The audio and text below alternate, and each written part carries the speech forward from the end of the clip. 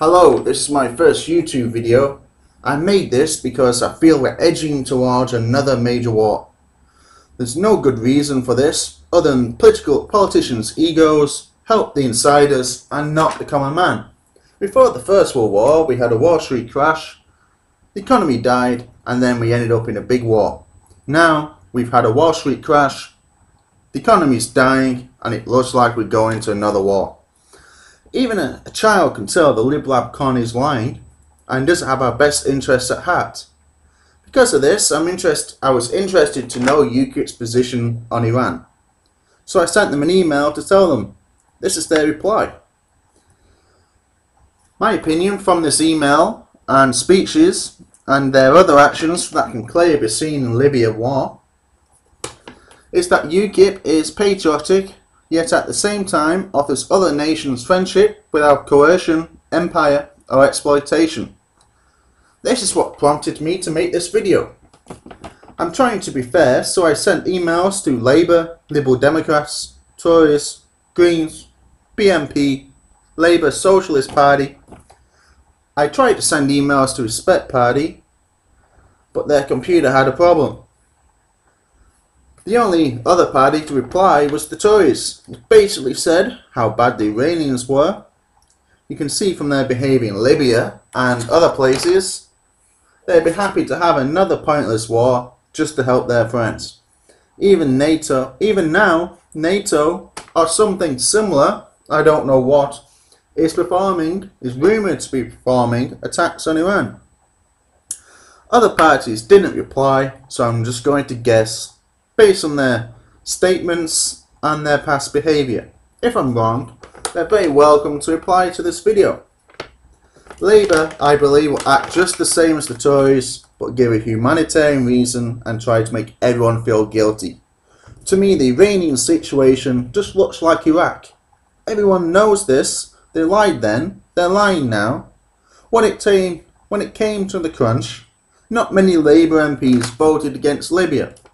Libya was all about power and money. Iran is all about power and money. They just want power and money. An MP should not be able to use the excuse, I didn't know, I just wanted to help people. Please don't blame me. It's not okay on a major issue which affects people's lives when it looks just the same as the last major issue. Liberal Democrats, what's the point? Really, they just want to sit next to the PM and feel important.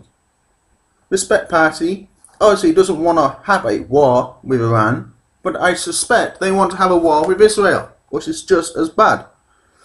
Look at the links below. See George Galloway give an education about Iran. And another one, just listen to a deranged woman talk about Israel.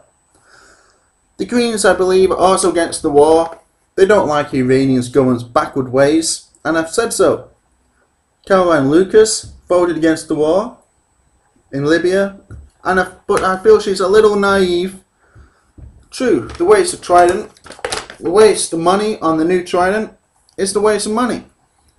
But unconditional disarmament and giving away the old one while it still works is a bad idea. The BNP, on the plus side, they're patriotic and don't want a war with Iran. On the bad side, half the ones I know are racists, and some are extreme, vile, dangerous racists. Socialist Worker Party. I respect Arthur Scardle.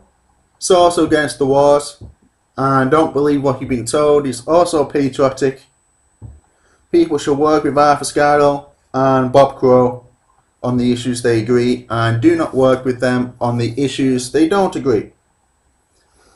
As a side note, there's a by-election in Fenton and Heston in West London on the 15th December. I believe UKIP is the most realistic party to send a shot to the system. Let's vote UKIP. Say no to the needless wars, waste of money and lives, high gas prices, which is affected by the war in Iran, lots of new refugees claiming benefits, taking housing. The economy's. Let's not make it any worse. See the links below to find some interesting web pages. I found these on Google. I encourage you to do your own research and Google yourself and look at other information in libraries, etc. But remember, life's not simple, nor fair. The Iranian government is not their people, has a great history, it's not always been backwards, it once was the most advanced place in the world. We should even encourage the best ones to come here. And if they guess, say hello. Bye bye.